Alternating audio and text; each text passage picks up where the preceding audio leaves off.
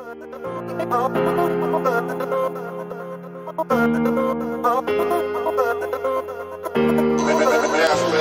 listening to the Everyday Legends podcast, the show that is dedicated to helping everyday men build legendary relationships with yourself, your partner, and your world.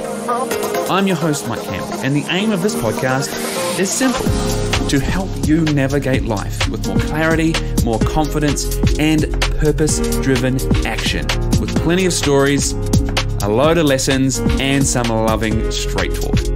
So let's get started.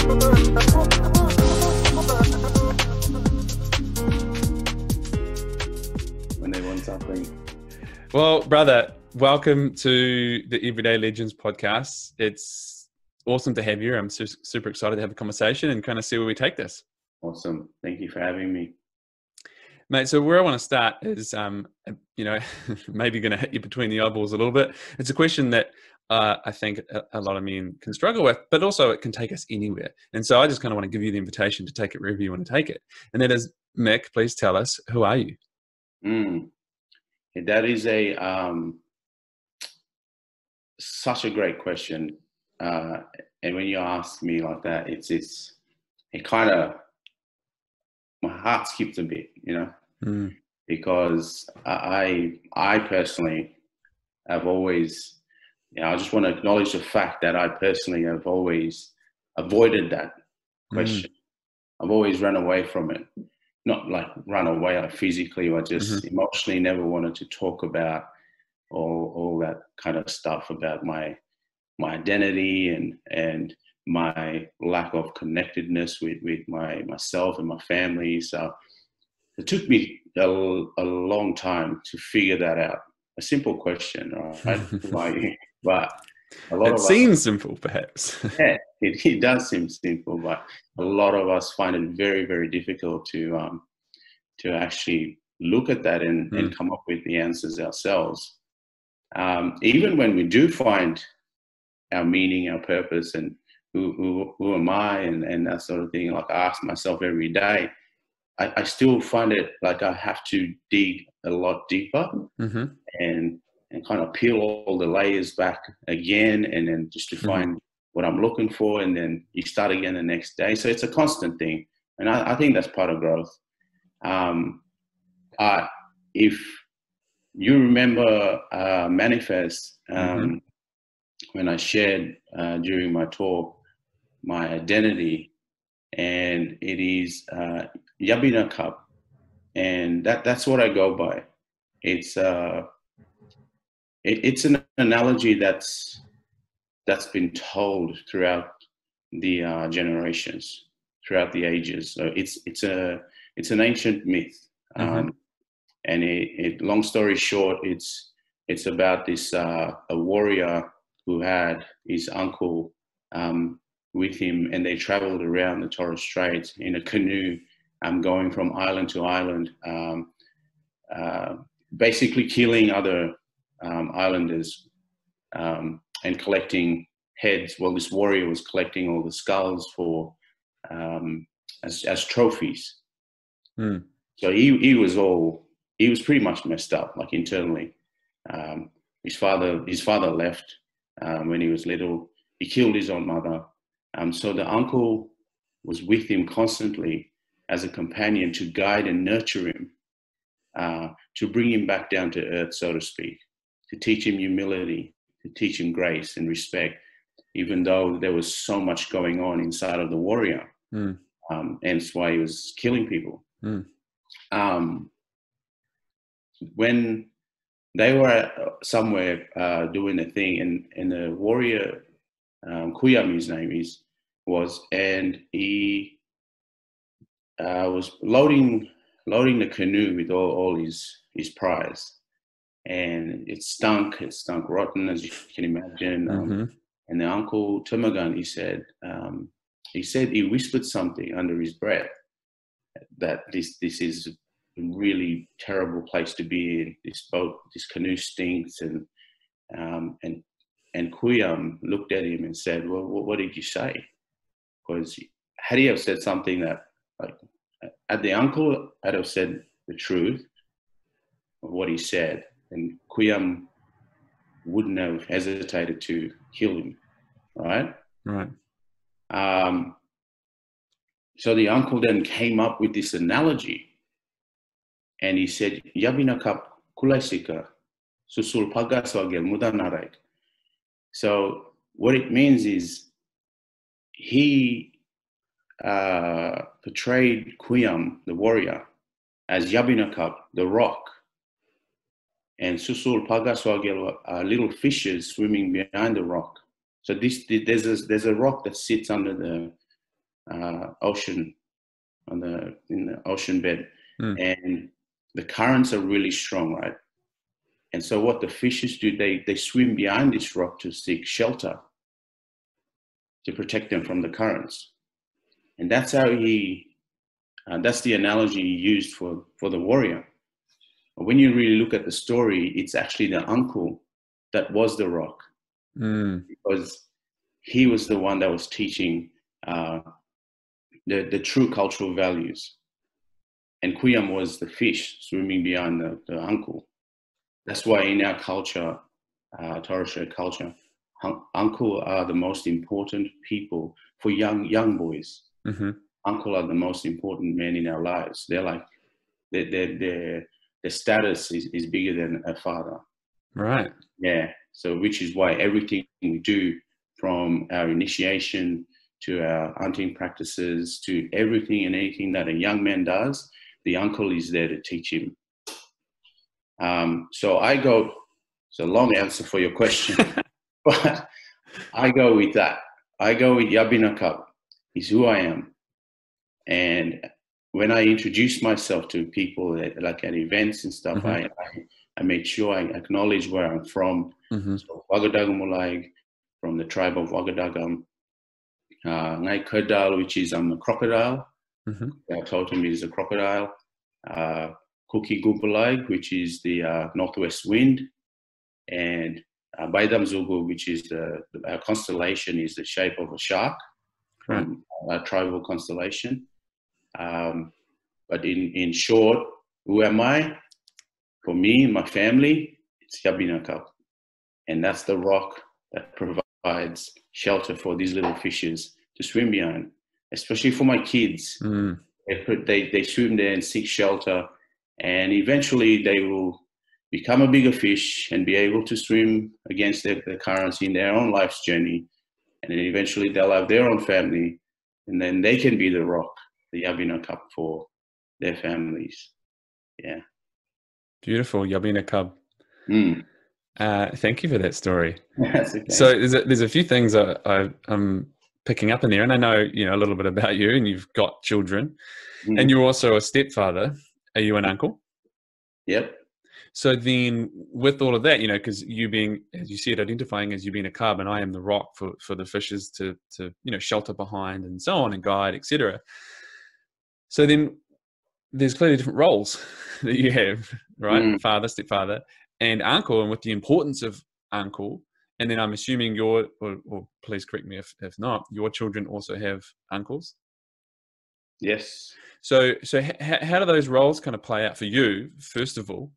And with you, because as you said, you are that for your children, but then the uncle is such a hugely important role as well. So how does that play out for you yourself, and then kind of in your family dynamic? For my sons. Yeah, for your sons, so you are creating that rock for your children, but then obviously you're their father, not their uncle, right? So how does their uncles come into that situation, and then for you as an uncle to your nieces and nephews as well? Yeah. Look, the interesting thing with my family, because my wife's from Sydney and she's Australian, and so obviously our children, they have the Indigenous heritage and plus their European background. So I'll get to that answer pretty soon. You know me, I like to take you on a journey before I get to the point. Please. Last year before the manifest, we had the initiation of my nephew. my sister's. So it's more of the maternal side. Right. Yeah. So my nephew had his first shave, and I initiated that. So I took that process as the head uncle. Mm. But when it comes to my sons, so Michael Jr. and Conan, they have their Australian uncles because of their mum, because of the maternal uncles. And how does that play out for me is that I then practice that role of being an uncle to my nephews. And the respectful thing that I have built with my brother-in-laws is that they are willing to then take on that role as well for my sons. And we've had countless discussions about it. And I've been teaching them about the cultural side of things. Beautiful.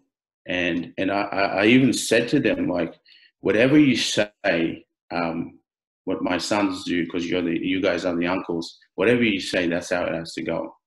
So if you want to plump him down at Coogee Surf Club when he's 16 or 18 and you know, hey, here's a schooner, you're a man now.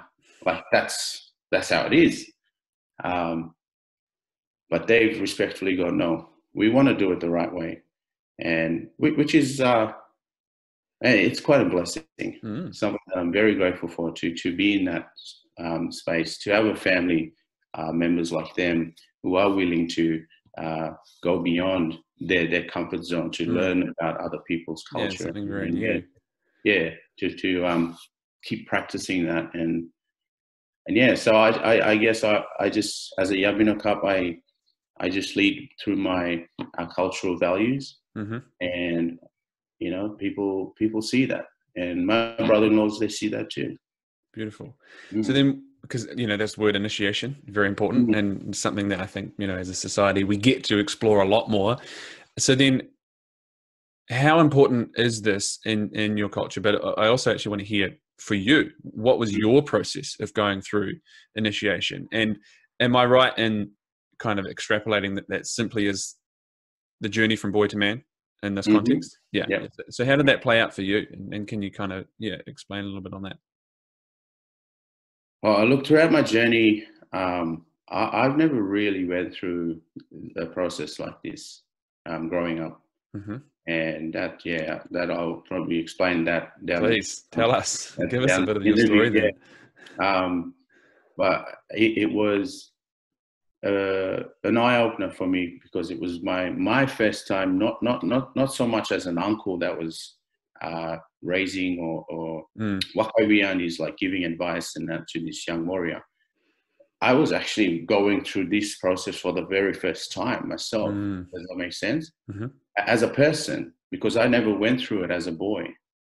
So I had to kind of go back to a little boy going through this process myself and learning what were the rituals were, and the rightful appropriate practices and that sort of thing. So it was a very eye opener. So what can you tell us then? You know, how come you didn't go through it? What prevented that? Oh, look, when I was born on Thursday Island, so I'm going to go right back. Okay? Thursday Island? Yes. Yeah. Thursday Island in the Torres Strait.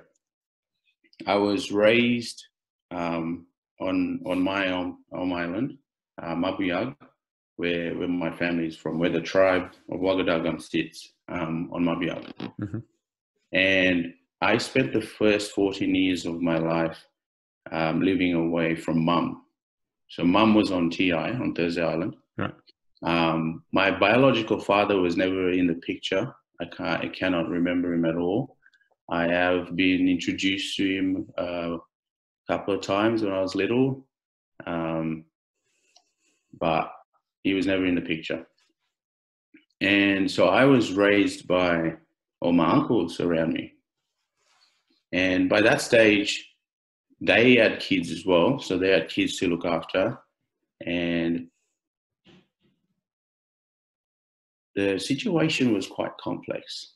Mm-hmm. was quite, because there was influence from all different, we were kind of going through all the European style of living, with all the missionaries, the church, Christianity being introduced into the Straits. So I guess we were at a time where people weren't unsure how to adapt to the current world. And this was back in the late 80s, early 90s.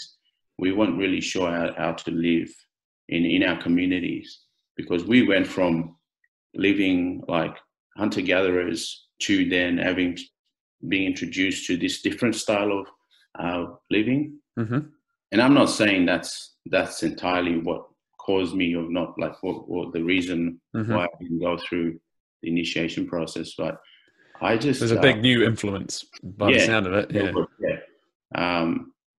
I just didn't go through it. I just don't know why. I did all the hunting practices, and I did all the stuff. I guess I spent most of my high schooling away in Cairns, and I'll go back for holidays and then back to schooling on the mainland. I look back and go, I have no idea what happened. And is that something you've explored with the community? With your my family? With my family, and I guess everyone were in their own little, going through their own transitioning period as well, going through their own challenges, and there was, at that stage, I was living with my grandma, and then my grandma's sister took me in and raised me until I was 12. And then I lived on the island for 2 years with my aunties, and then I finally decided, well, I might give it a crack and move in with mum and my stepdad and the rest of the siblings. So, and since I was 14, I moved in with mum, and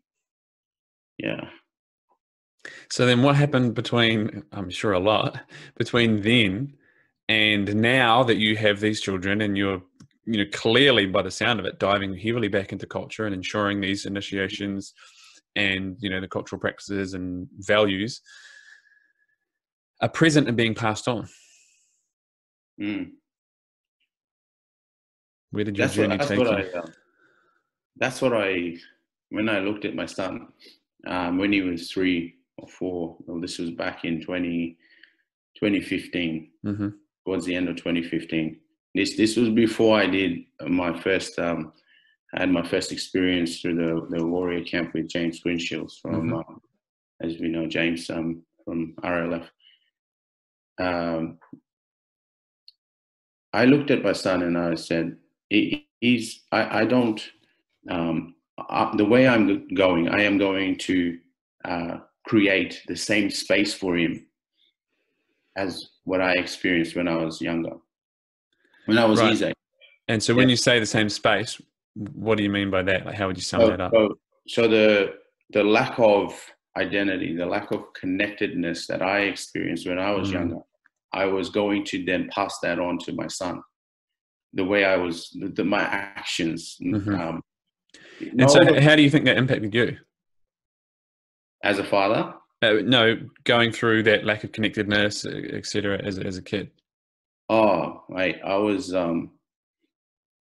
very confused, very, very confused as to who I was, very confused as to where I was going, what I was doing, and all those things. And living in a remote community, you kind of had to just improvise a lot of the time, just think for yourself and just think outside the square, so to speak, because there wasn't much going for me at the time, in terms of the family love and support and everything were there, but just personal connectedness, I guess. There wasn't really any of that available for me when I was little.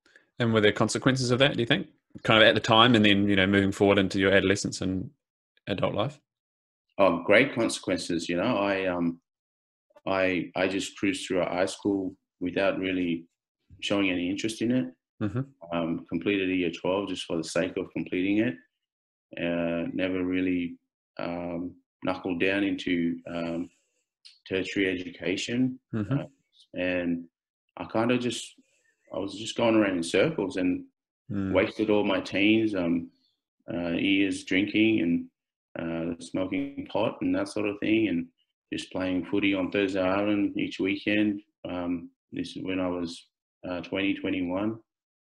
And then by the time I was 23, I left home. I said, well, there's nothing for me here, so I might as well go away and seek somewhere else. But that that didn't work out. That wasn't like what I thought was going to happen. Or I might move away and I'll find something, but Yes. something as in myself. And, Yeah. And what did you find?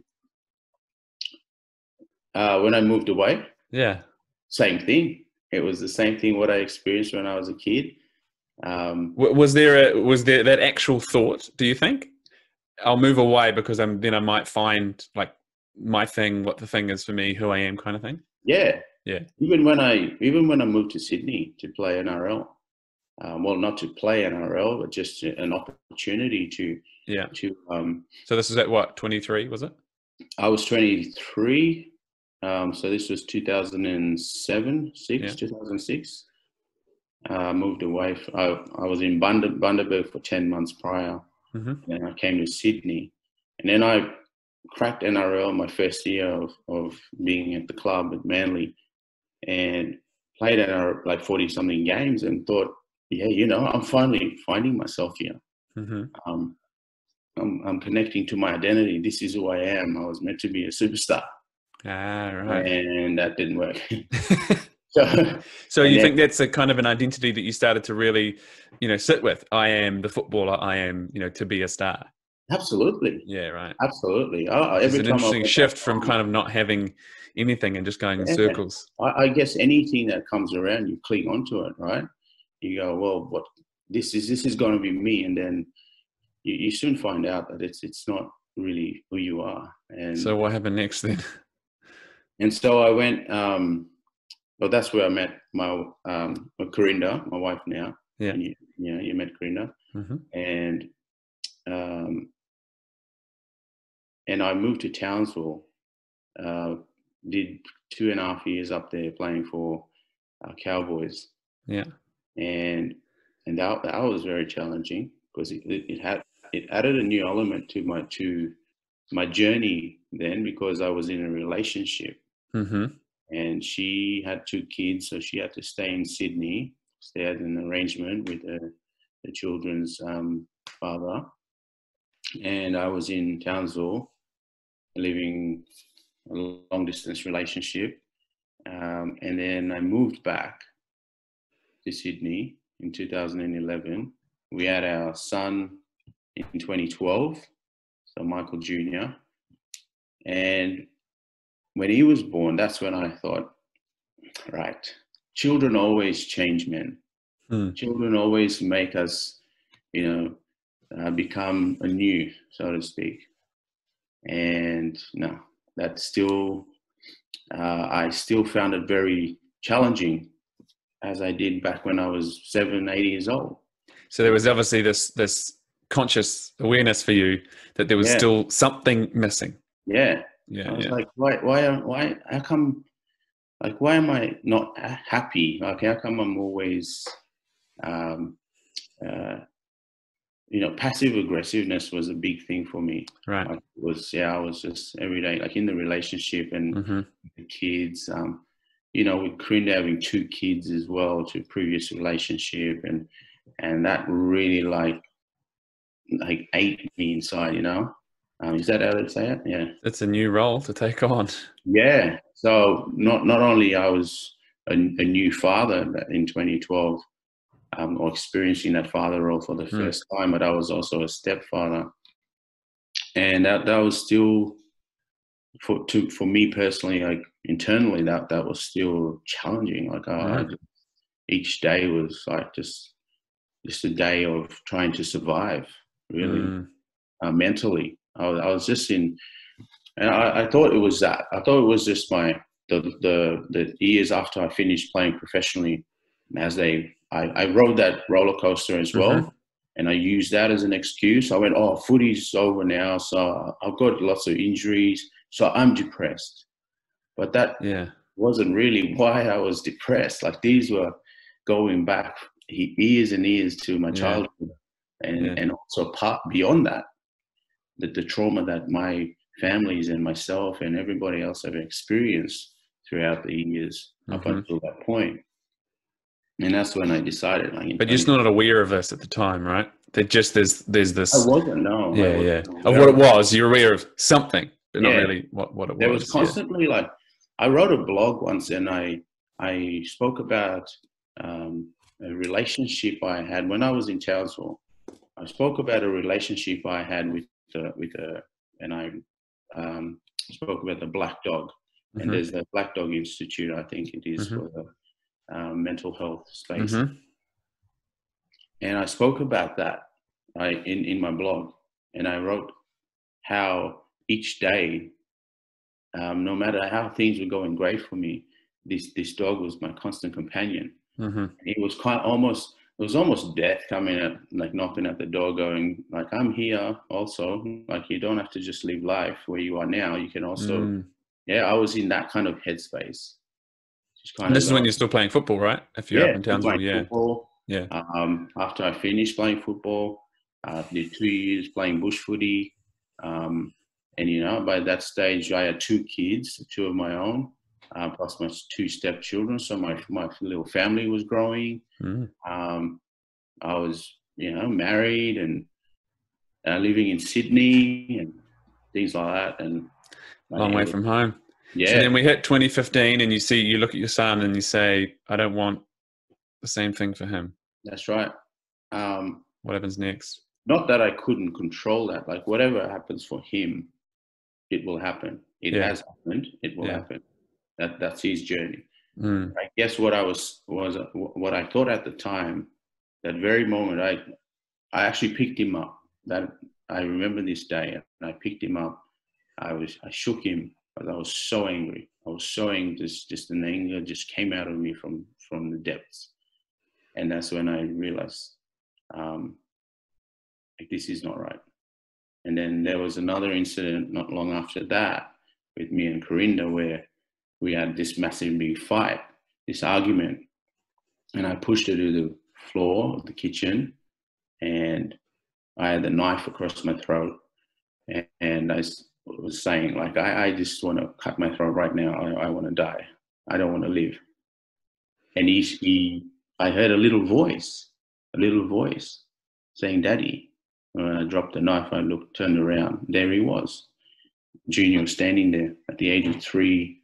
I think at the time, he had his hands over his ears because of the noise we were creating, or we've created. And that's when I realized, wow, I need to go on this search to find that person inside, that lovely Mick Bani, that the beautiful Mick Bani. I need to go and find him. He's in there somewhere. And that was that little kid, that little boy that I've sort of neglected all these years growing up, that I pushed him aside. And that's when I looked into myself and asked myself the question you asked at the start of this conversation: who am I? And who do I want to be? What do I want to be?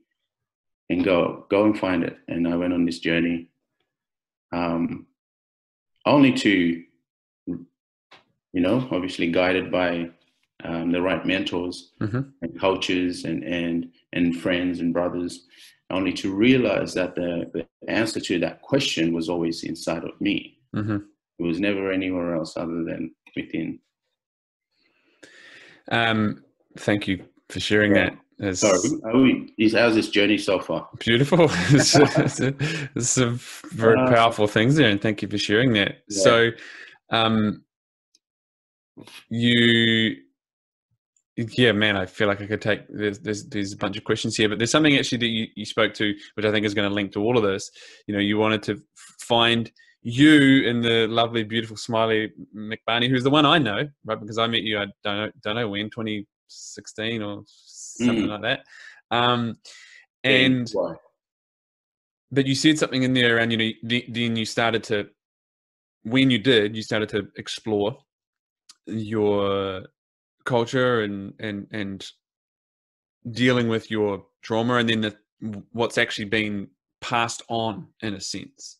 You kind of spoke about, what your family and your generations have kind of been through. So can you dive into that, what you're speaking to there?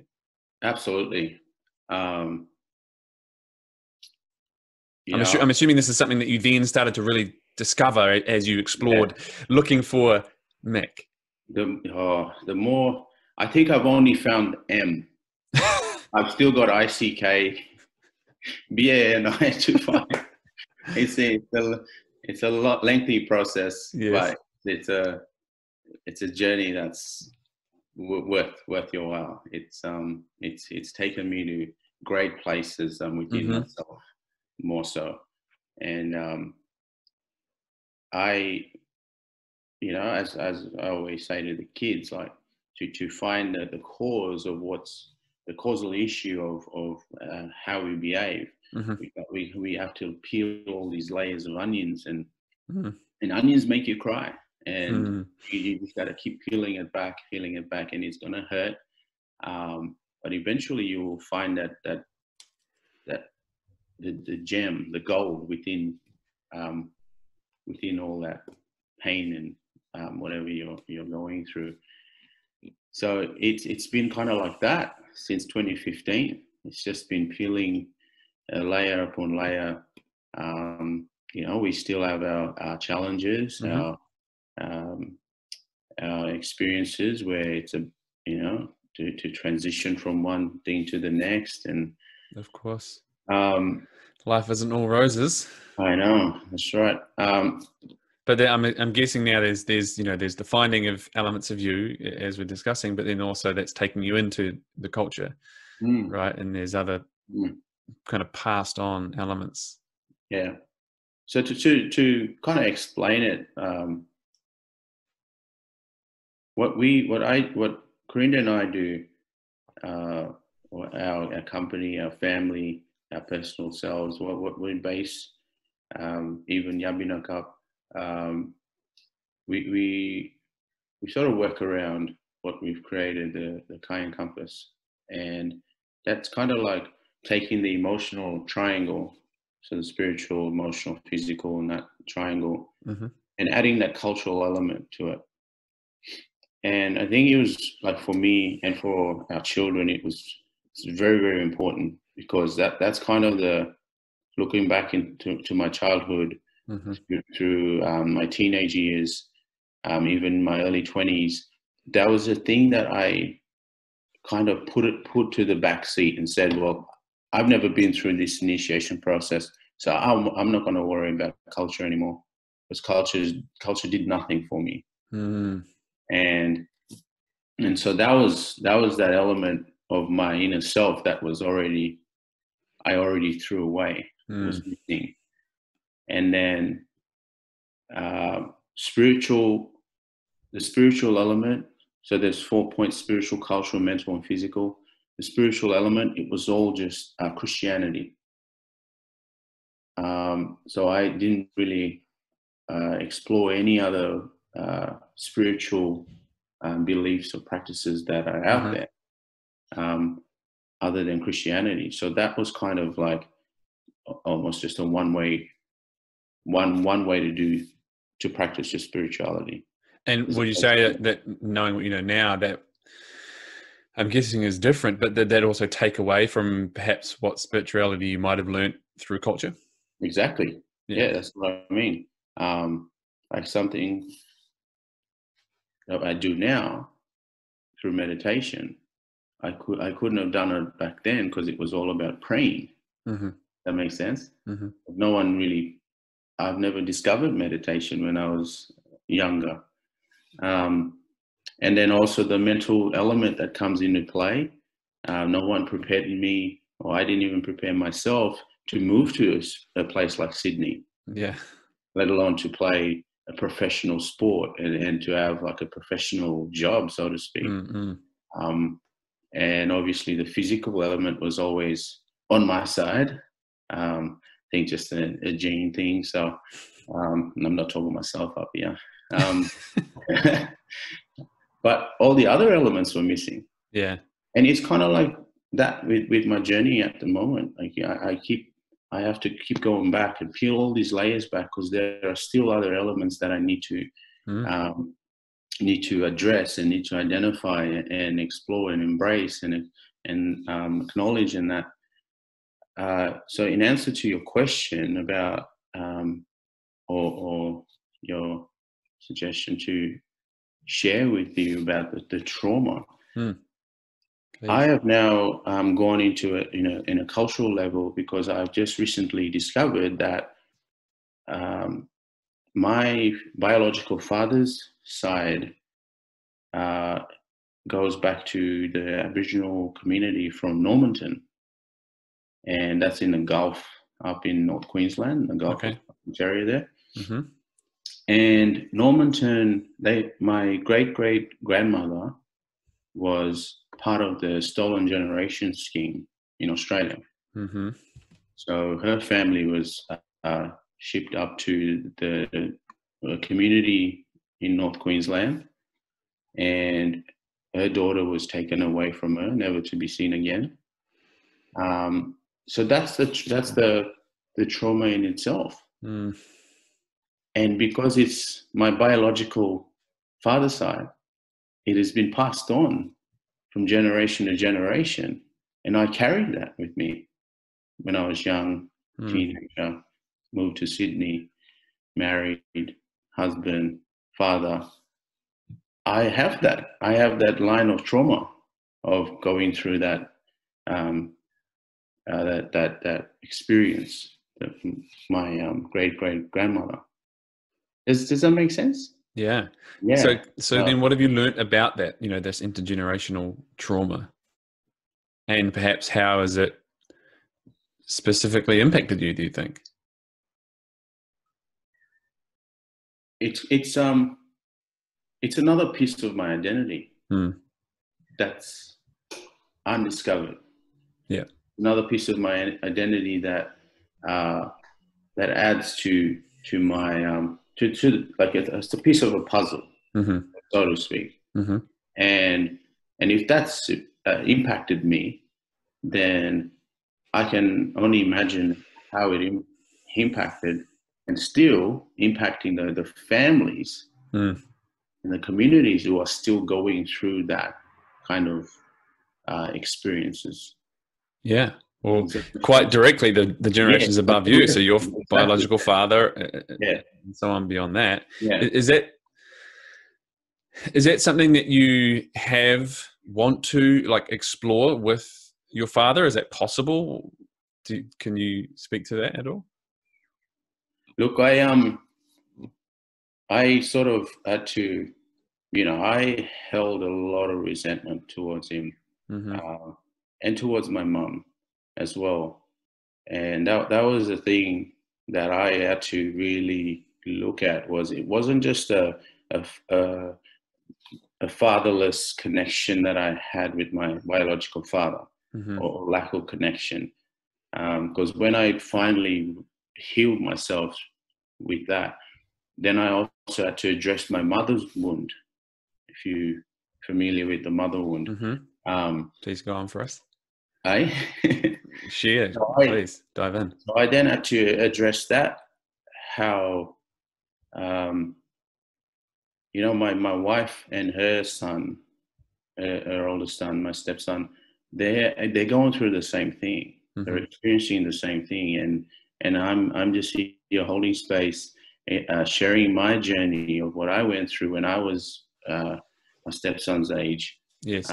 And the relationship or lack of relationship I had, not just with my biological father, but with my mother as well.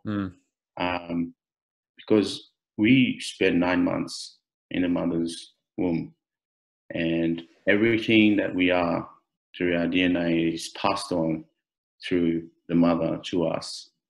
And then we like that's why like our belly button in our culture, a belly button is the most important, like sacred, which is Right. what it's called in the chakras. Is that the practice that people do where there's Mm-hmm. sacral or sacral? Yeah, I'm not The sure. most sacred chakra sits there. Yeah.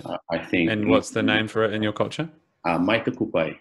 Maika kupai. Yeah, Maita kupai. So kupai is like the cord that ties us, Right. and that cord, the umbilical cord, physically it's an umbilical cord, and you cut it, and you've experienced that recently. Mm-hmm. Cut it, but you never ever, spiritually and emotionally, you never cut that. You just don't. It just doesn't happen. You are forever connected to your mom. And so when things happen in our lives where whether it's by choice or whether it's forceful removement, like my great-great-grandmother with her daughters, that's severing that connection emotionally. And that's the mother's wound. For me, Yeah. And so then when you say, can you kind of explain to us, so that's the mother's wound, meaning that there's an absence there? What does that kind of mean if you expand upon it for us? Yeah, there's through neglect, I suppose. Some people would say that, or through, because mum just couldn't really come and take me from the island, because it was kind of like a cultural thing that once our grandmas or our aunties take us in, then you cannot say anything. Right. And it is still practiced like that back home as we speak.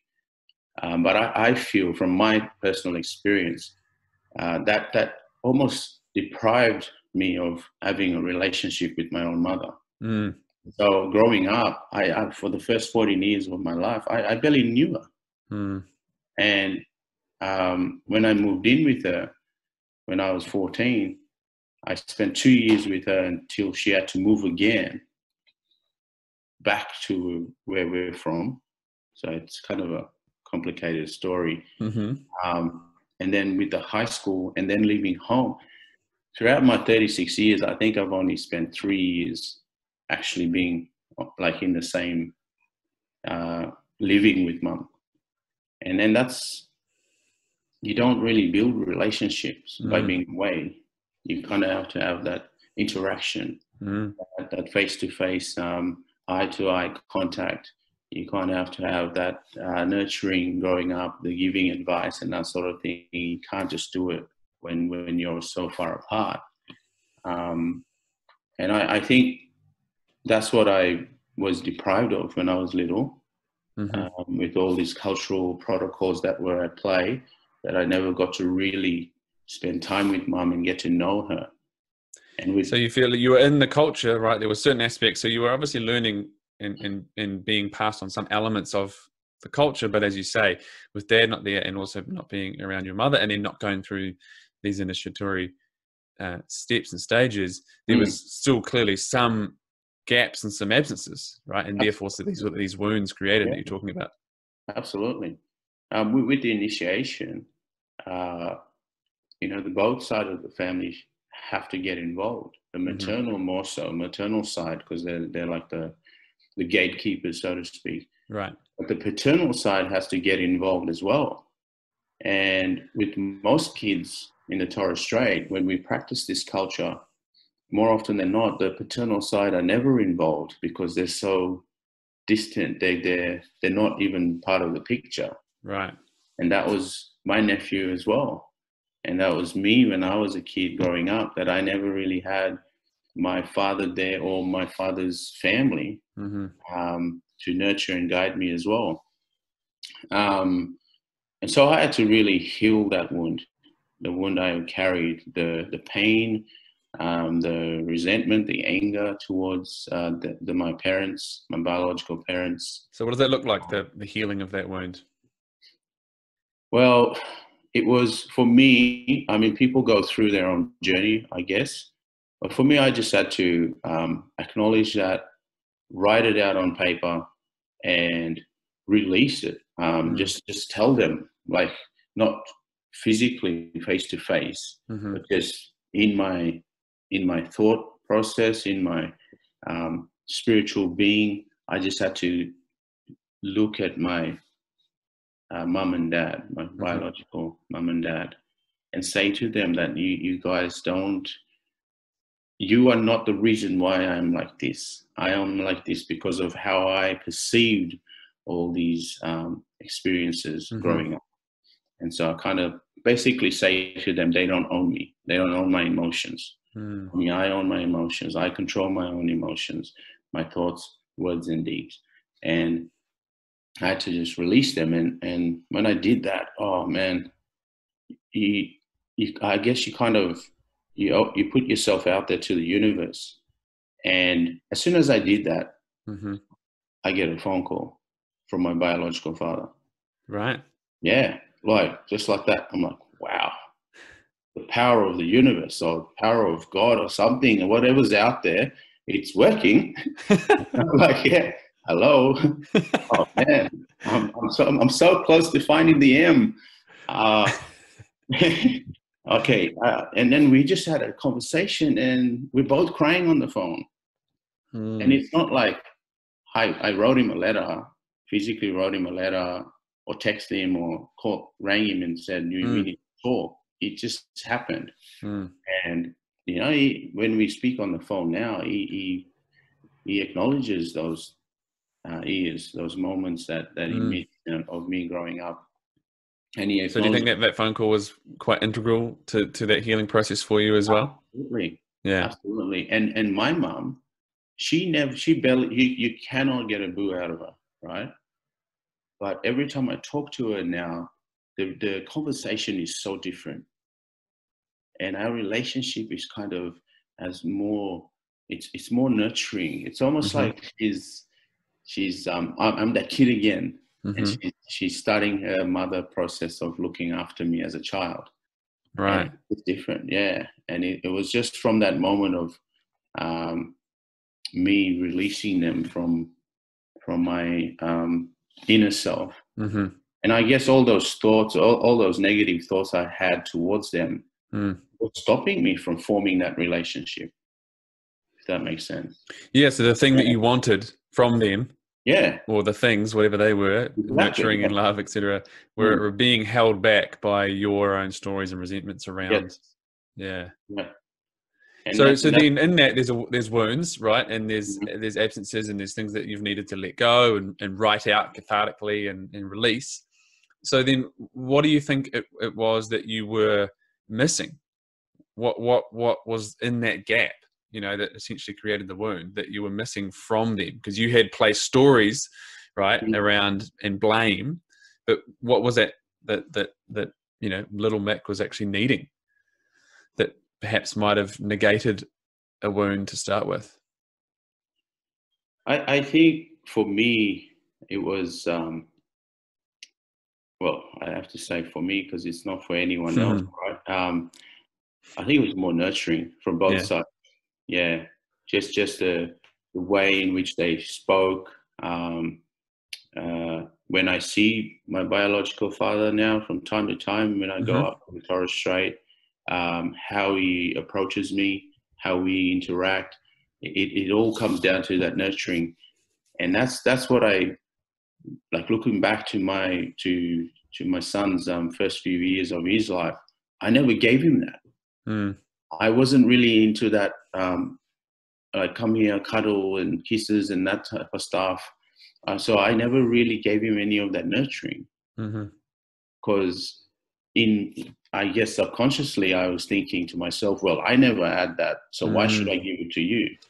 So I was very strict. I was very, don't do this, don't do that, and I've already kind of had his planned out.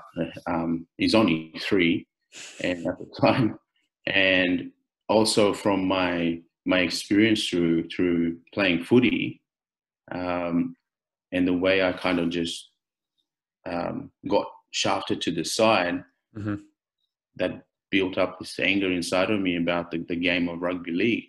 Right. I even said to my 3-year-old son that you're not going to play rugby league. Yeah. If you ever turn around to me and say you want to play footy, I'm going to say no, because you're not playing that sport. It's a terrible game. But that was just my anger that was sitting inside that I felt towards Yeah. things and in life, that throughout my upbringing And potentially passing on some of your own trauma again. yeah, exactly. And that's what it was. Yeah. And that's what it was. It was just me then reenacting what everyone has been doing throughout the years, and just creating that same space as I was saying before. That's kind of not what I envisioned for my child. And he was just going to grow up the same kid as I was, hurting as well, of not having a relationship with his father. Even though he's around. Yeah, even though I was around. Yeah. And I see a lot of that in all the communities where most of us don't have either a father or a mother, or sometimes even both parents aren't around. And some of us who have parents around, we don't have that relationship with them. I think we do, but I don't. From my experience, especially when I became a father, I've never really had that that bond, that real connection with my children. Yeah, so I had to really develop that quick smart, because they grow up so quick, and I had to do that real quick in the last 5 years. Yeah, and turn my life around, I guess, to go, well, I need to be this light. I need to be this beacon for them, this rock, this Yabina cup, and I need to start working on that and focus on my inner self. So does that mean that you've kind of, in a sense, taken yourself through, and I know you've been through some guidance and mentoring and so on as well, a bit of an initiation? Sorry? Does that mean that you've kind of taken yourself through a bit of this initiation? Like, I know you've also been through some mentoring and some experiences and so on, but would you say that that's kind of been happening now? Yeah. Yeah. I almost had to create my own initiation. Whether it's if someone looked into it and it's deemed culturally appropriate or not, I'm not sure. But nevertheless, it was some initiation process that I had to go through on my own. And learning, I guess, bringing all the elements together, the spiritual, cultural, mental, and physical elements, and tying them all into this one thing. Or so if it's a compass, like the center point of the compass, which is my inner core, my inner self.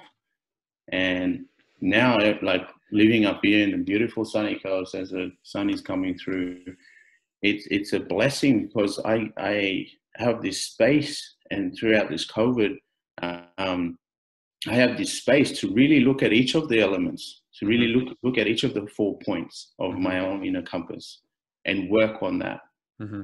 Yeah, and been dealt with a bit of a challenge in the last 2 years, and so I've neglected my physical health. And then I've had to then work on that since coming up here and having the space to do that. So there's all these different things that I've got to look at within myself, and what are the cause of why I'm not progressing.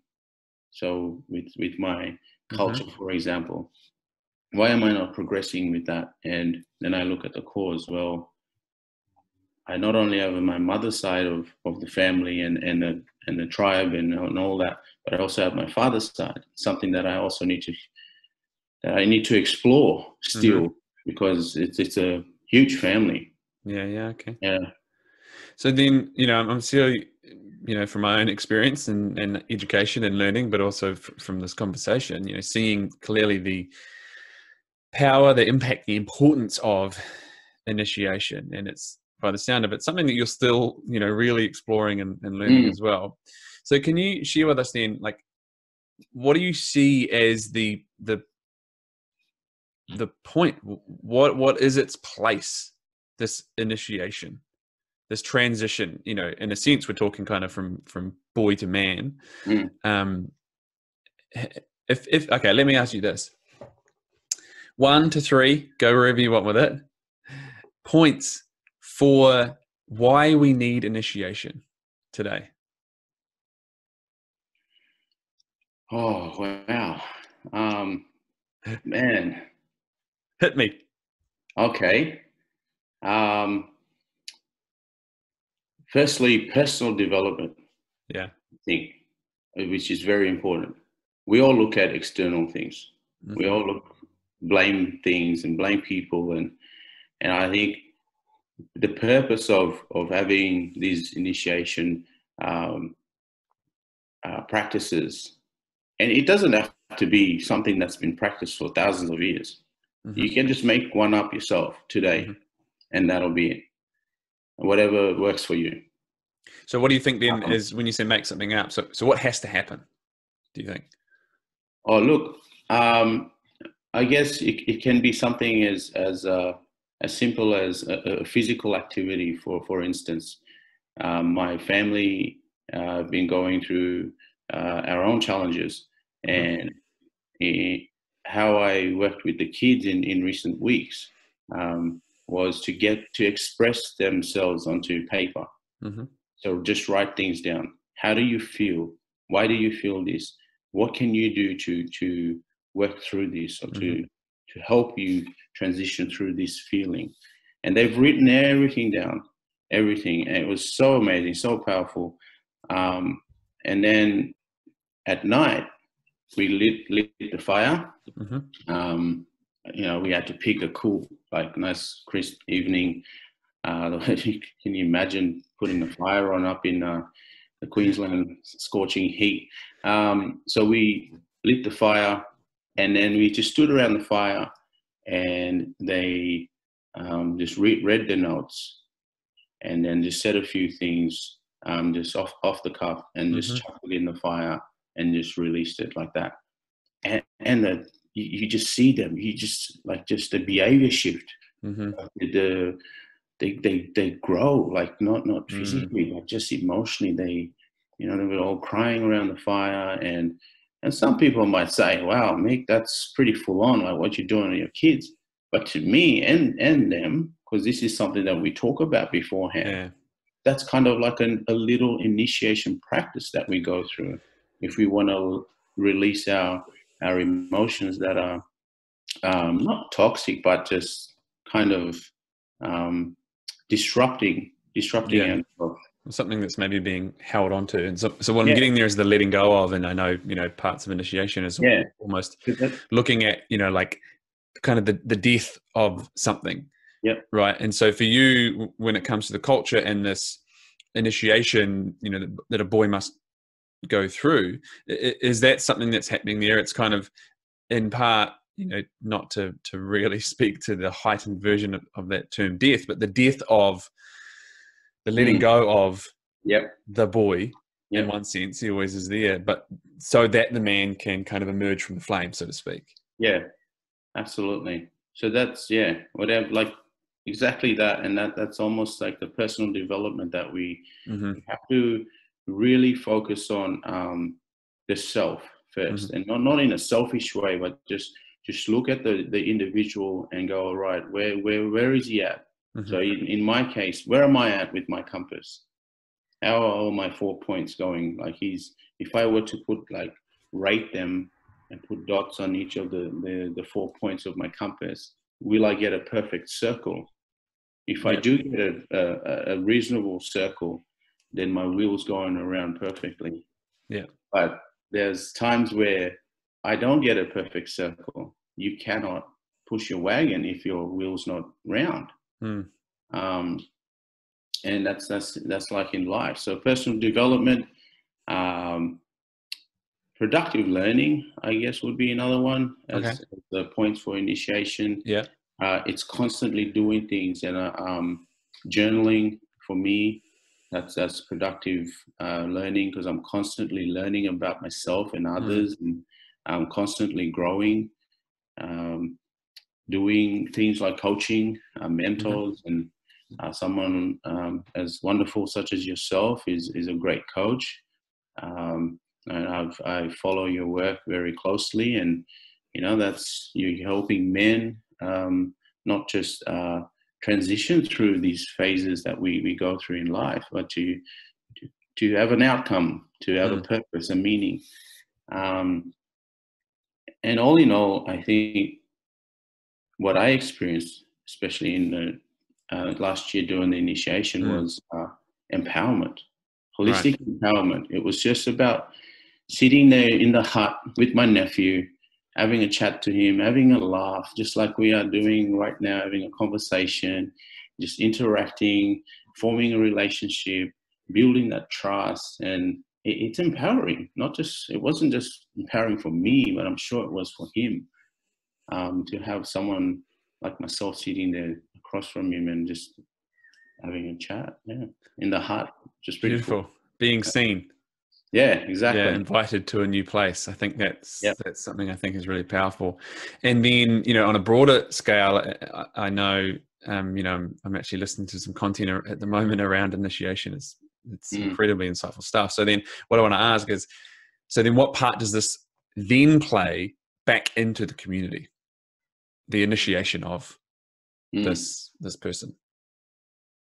So it's almost like the young warrior then becomes that rock for the community. So when we marched him, or is that the right term? Marched him. When we took him from the hut, then to present the young warrior to the family, to say, is Kaupui, which is a young man. We've done all the right things, and we've shaved. He had his shave, and now he's ready. I said something, and this was, obviously it was advice from my uncles, but it went something like this: "Ngai nuin marupit balbak tidam, mulai ke gasmai ke azaget ke hangai ke." So what it meant was, when we make the spears out of the bamboos, it's a lengthy process, so we have to straighten the spear. And they kind of have like little, I don't know what they're called, but rivets or something like that. So you gotta work on them and straighten them, hang it up on the tree, and bring it down, and do it the same thing again until you get a perfectly straight spear. So that's kind of like what we do with the young men throughout the initiation process. We're straightening him through the values, the cultural values. We're sharing our experiences with him. We take him hunting and that sort of thing. And so that's what he learns throughout it. And it's like we're straightening that spear, so that then he's then able to provide or be that rock for his family and community. Yeah. And the other thing that I'm getting there is, a spear that isn't straight doesn't fly. Yeah, doesn't. So well, whereas when it's straight, it can actually follow, consider direction, and it can follow that direction. Absolutely. With impact. Yeah. And the other thing too, I said was, I should think back.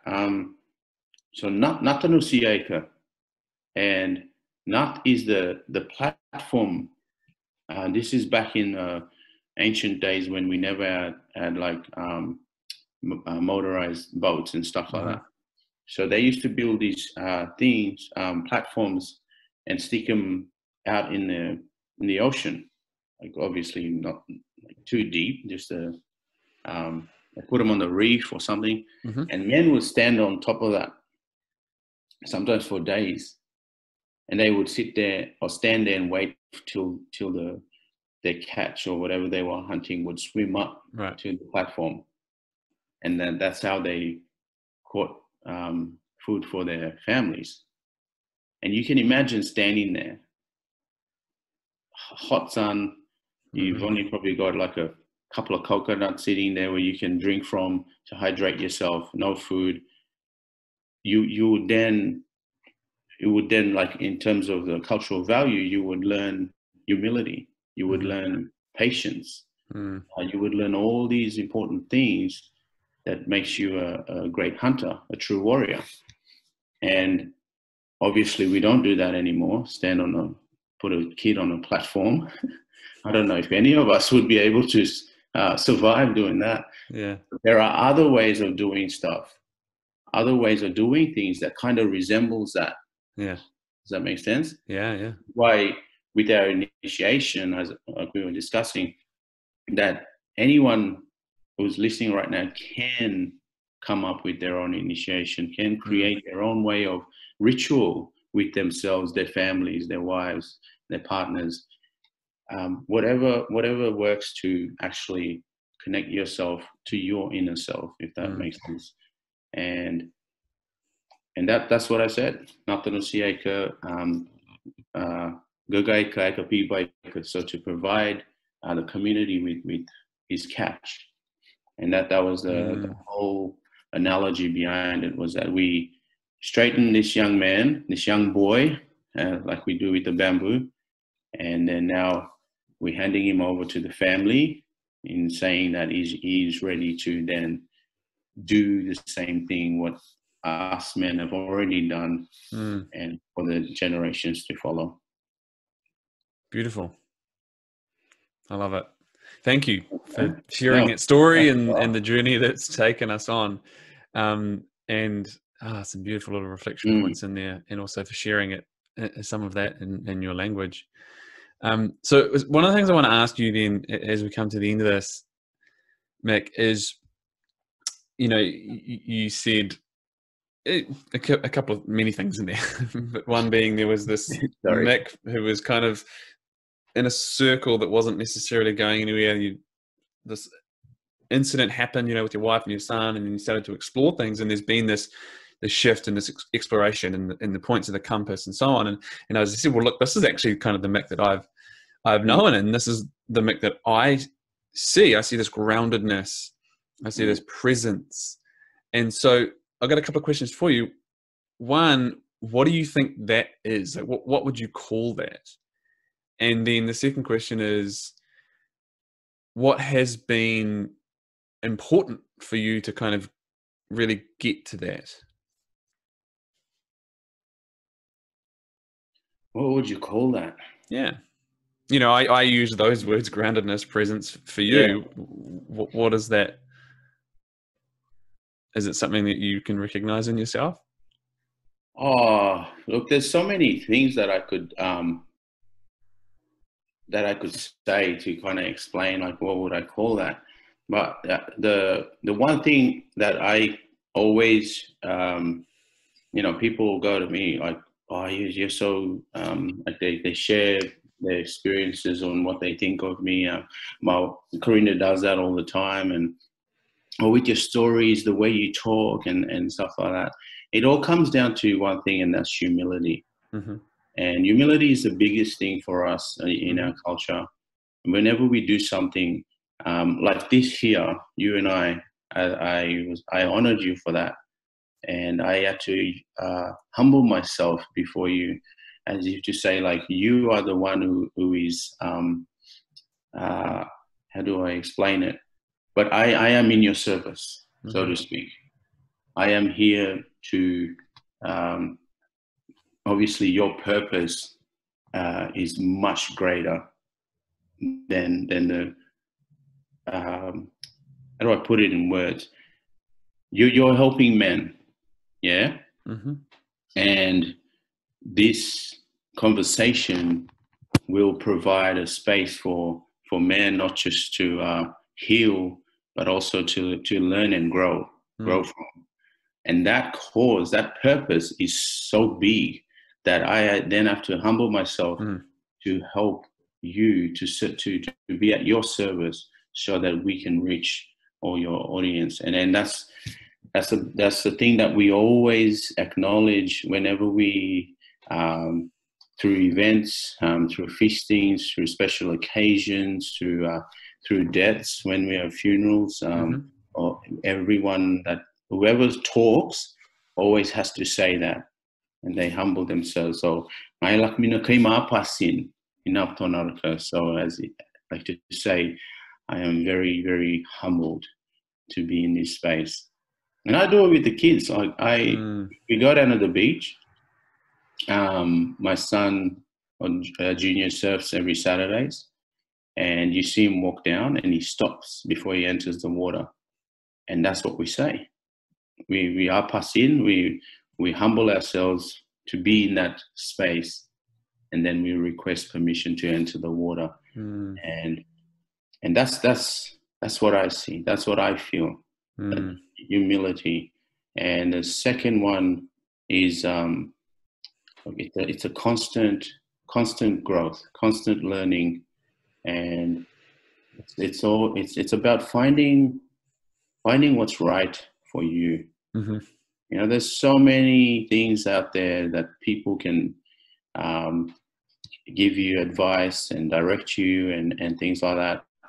But at the end of the day, it's all about you and what works for you. After this conversation, to debrief myself, you know, to go through this journey with you this morning is quite, it's powerful, it's emotional.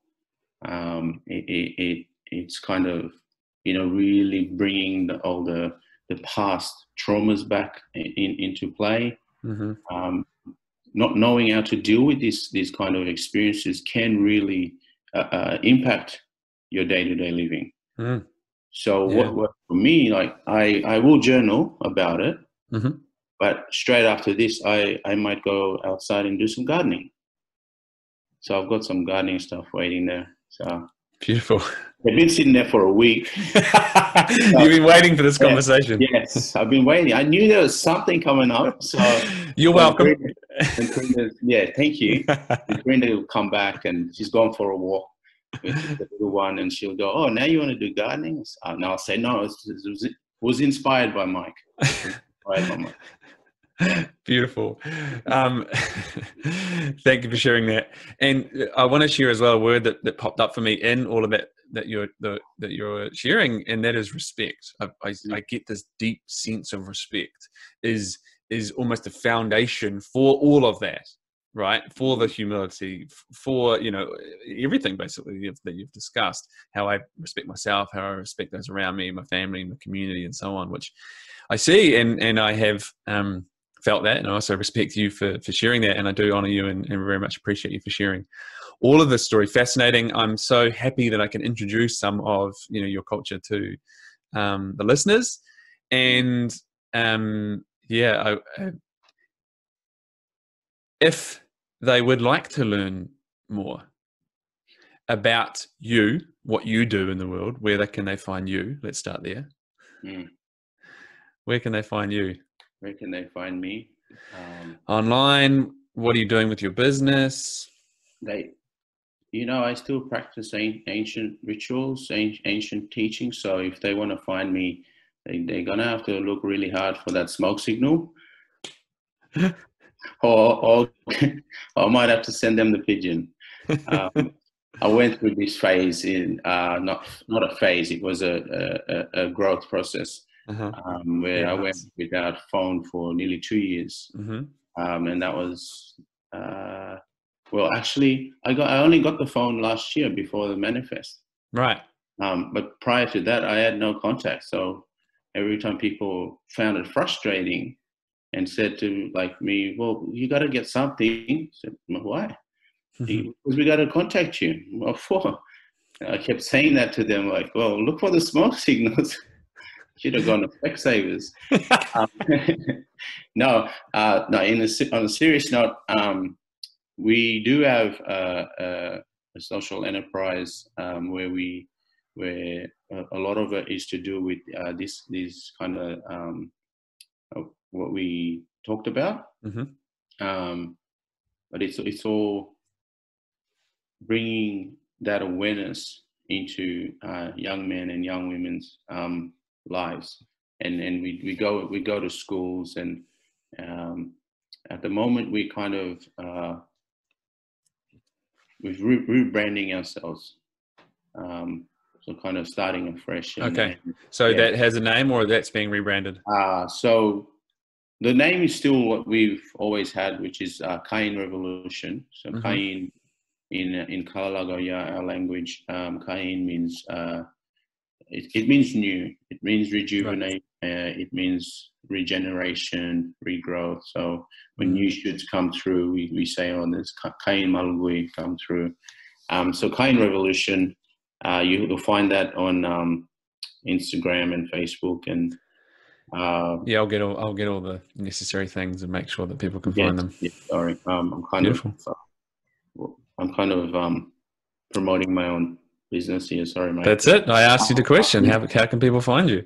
But Mick Bani's, just type in Mick Bani and you'll come across the only Mick Bani,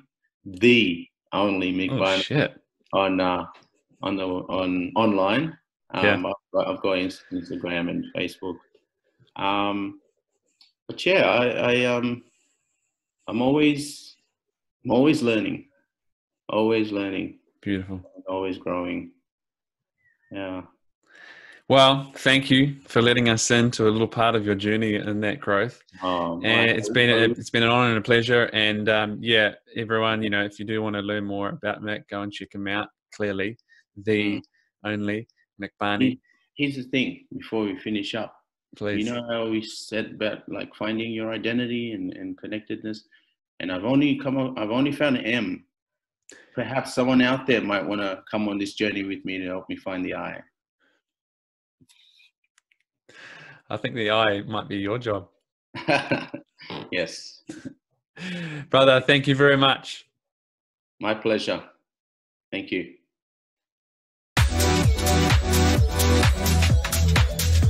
You've been listening to the Everyday Legends podcast, the show dedicated to helping everyday men build legendary relationships with yourself, with your partners, and in your world.